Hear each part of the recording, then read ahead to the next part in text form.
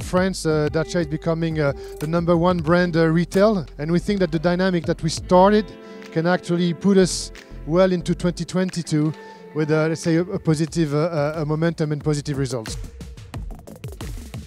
That's the perfect family car. It's a car that is pretty much like 3-in-1. We get all the benefits of a station wagon with a long car. I mean, you can seat 7 people, up to 7 people, with a third row with fantastic legroom and headroom. You get SUV design cues, and at the end, at a Dacia price. So, I mean, we really truly believe this car can be a breakthrough in many markets, starting by Germany, but not only, also in the rest of Europe. So, quite excited.